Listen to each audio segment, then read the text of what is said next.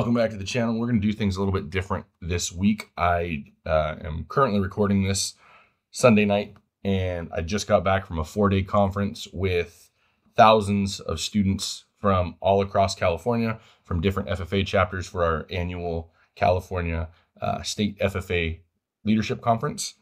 Great time, fun time, but we're all tired, and I'm sure a lot of you teachers that watch my channel that are teaching that were also there are going to love this for a sub plan for tomorrow morning, or just a way to ease back into getting back into school after being gone for 4 days.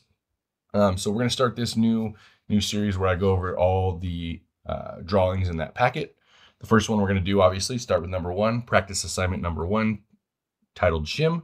But let's break this thing down and let's follow along and let's see what we got going on here. So first thing you'll know, if you look at this drawing, down in the bottom, I'm going to name it. So if you ever hear me call a drawing something and I don't specifically refer to this is what we're talking. They all have numbers and names. And you'll see in this other box, it says tools needed for drawing. In my packet, I have the icons from Onshape along with names of the tools that you'll be using. If we look at this shape, or we look at this drawing, you'll see that I need to use the line tool and the dimension tool. However, if we look at the overall drawing, I could probably draw this with some rectangles. There's a bunch of different ways you can do it. However, the way I'm going to show you is using the tools needed. These are the basic ways. There is other ways to do this. However, this is the way I'm going to show you. If you find another way and you can do it better, leave me a comment and show me, or show your teacher and show them how to do it. Last thing to notice, if you follow me up to the top, every paper or every sheet will have a question or two that says you know how to do it. So if you're doing this for a grade, I'm not going to actually show what that answer is, so you can find it yourself, but I'm going to show you how to do it. But you need to answer that question to prove that you know what's going on. And last but not least, we have the video help. So let's say you watch this video and you still have no idea how to draw it. You go and you look at those tools needed for drawing. It's going to show you step by step how to use the line tool, how to use the dimension tool. So watch the videos on those tools, then come and watch this and kind of use them all together to be able to make your drawing. So let's get a game plan. If we look, I'll put some notes, and this note says, make this your origin. So if I look here, I'm going to go over 0.75, and I need to come up 1.5, over again 0.75, up 175. We're going to follow over here, down over 4, down 1.5, over 2. We're going to come down 2, over 2, down some amount that needs to add up to 5, and I'll show you how we do that. We're going to go over some amount that needs to equal whatever the top is, and we're going to come up a distance that I didn't give you. So this shows you how you can take prints and kind of follow along, and you don't always need every single measurement that's on there, okay? Again, these drawings also have some things built in to make you mess up and to make you fail. The problem with that, and like, why would you make me fail? Well, what I'm trying to do is make you run into some issues with some scaffolding and some help, so you can figure out, oh, this is how I fix that problem. So if you're ever drawing your own thing and you've never encountered that problem, how are you going to know what to fix and how to change and go from there? So there's a method to my madness. If you stick around, you'll figure out how this goes. So without any further ado, let's get back into Onshape and let's get some stuff drawn. So like always, if we're going to draw, we need to start with a sketch. So we're going to click that top plane, hold down Shift and S on our keyboard. We're going to press N to normalize that view and P to hide those planes so we can kind of see what we're working with, okay? In that drawing, I said make the origin point. That's where we're going to start from. Everything you draw, and a lot of these things in my packet, if you do not start from the origin, you're going to get the wrong answer, okay? Our goal is to figure out the overall area of this shape once we're done. So I'm going to go here, line. I'm going to click the center point of my origin, and I'm going to draw out. I'm going to say 0.75 and enter, and you'll see I now have here. I can continue going, but some things that trip some people up is the dimensions and measurements being in the way. So what I want to do, I can drag that out of the way. What I don't want you to do, yes, I could delete this. However, now it doesn't have any definition of how long that is. It's not defined. It is still black, but if I were to change something, it would mess up. So I've had students draw a lot of these drawings and then delete all their measurements so it looks clean. Just remember that when you're done drawing, you'll click that green check mark and it'll get rid of, quote unquote, get rid of those dimensions, but it's not actually getting rid of them. So just keep them in there for now. If they're in your way, like you said, you can grab them and you can just drag them out of the way. But let's move on. So we're going to go from this corner with the line tool, L for line. We're going to go up 1.5, press enter. I'm going to go over to the left and you'll see it's going to snap. Okay. Now this is probably where some of you guys are messing up. If I go here and I click, you'll see I have that dotted yellow line. Let me zoom in a little bit. It's saying you want to be in line with your line you already drew. You want to be lined up perpendicular to that point. And you say, yeah. And then I press 0.75 and you'll probably run into this. If this is the first issue you run into, okay? Now, when your drawing turns red, just press Control Z, undo it. What was the last thing you did that made it angry? So let's get rid of that line. Let's draw another line. Well, by lining up, it's going to make it 0.75. I don't have to type it in every time. If I go straight here, I can go and click, and then I can move on to my next one. And by default, it's going to be, because it's aligned with a line that is 0.75. So now I could go up and type in my 1.75. And if I were to come and click this line, and if you follow me down here to the bottom, you'll see it'll show me that length of 0.75.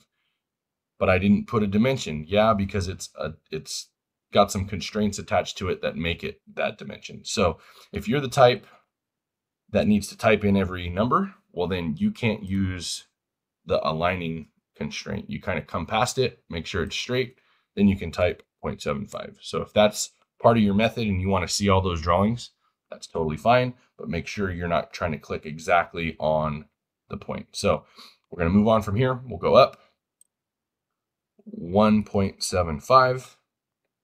We're going to go zoom out a little bit. We'll go over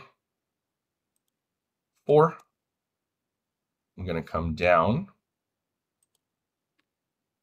1.5 over 2. And now if you didn't get the red issue here, this is usually where people end up messing up with the red. Okay. So if I go here, and we'll let that kind of zoom in, we'll see that for a second.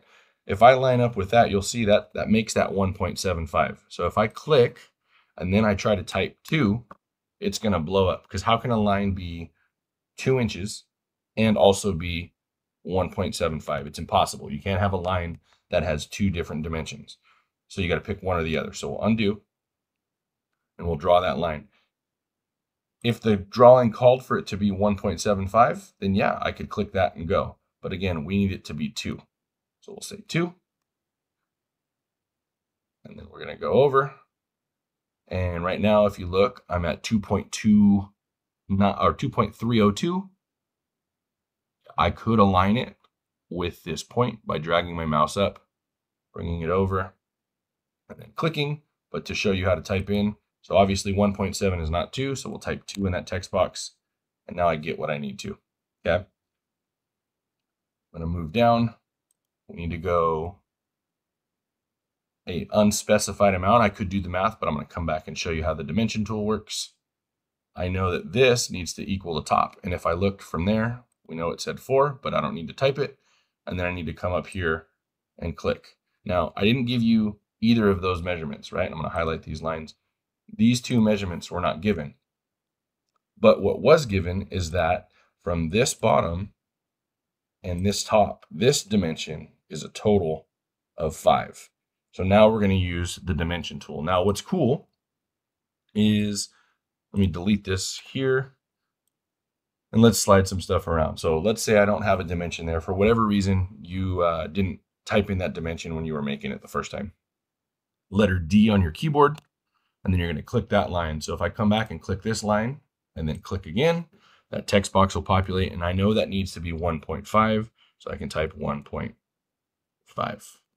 and then press enter. Okay, so we're going to use that same logic, but this time, instead of just clicking the one line, we know it's 4, right? I click this bottom line. but I need the distance from the bottom all the way to the top. So if I click 2 lines, it's going to give me a point between, or a distance between those 2 lines. So I click OK, and we know that needs to be 5. Okay. Could I have done that math? Absolutely. If we look up here, 1.5 plus 2 is going to give us 3.5. And if we do 5 minus that 3.5, you'll end up with, if we look here, you can do a dimension of 1.5. Okay. Some things to note about your dimensions. Right now, I just did that, and it's not letting me type in it because it's a gray, it's a driven dimension. Okay. Come up here. That top one is going to be a driving dimension. So it's black. I can change this to, let's change it to 2. And let me zoom out. And you'll see that the shape will shift according to whatever. And if we look back down at the bottom, that is now 1, right? 2 plus 2 is 4, plus 1 equals 5. But we want that to remain our actual number. So what I'm going to show you next, you follow me down here to the bottom. I'm just going to draw another rectangle off to the side to kind of show you how this works. 2 by 2. Because I don't want to give you this answer away. Remember, our goal is to answer this question up here. What is the area of the finished shape? Well, how do you find the area? I'm going to show you how to find it without giving you the answer, because I'm sure some of your teachers want you to do this, and some of you guys want that challenge. If you're a teacher and you want that answer key, send me an email and I will send it to you. But I want this to be able to be used as practice, partially for you guys. But again, I still teach and I use it in class, so I don't want to give away all my test answers to my students. But I'll show you how to do it. So if we come down here and we look, down in this bottom corner, I have this measure details, right? So I'm going to click, and you'll see right next to it, it'll pop up with an area. So if I highlight my surface, you'll see the area of that 2 by 2 square is 4 square inches. So if that was what I had to draw, that is what I would do. 4 on my worksheet, and then I am good to go, right? If for whatever reason it doesn't pop up, you probably do not have a closed shape. So let's say I deleted this line and I was like, oh yeah, that's what I'm trying to measure. Okay, come down here, show measure details, and you're getting 6. Well, remember, that's 6 inches, 2 plus 2 plus 2, not a square measurement, right, that I need of 4 inches squared. So make sure you click that accordingly.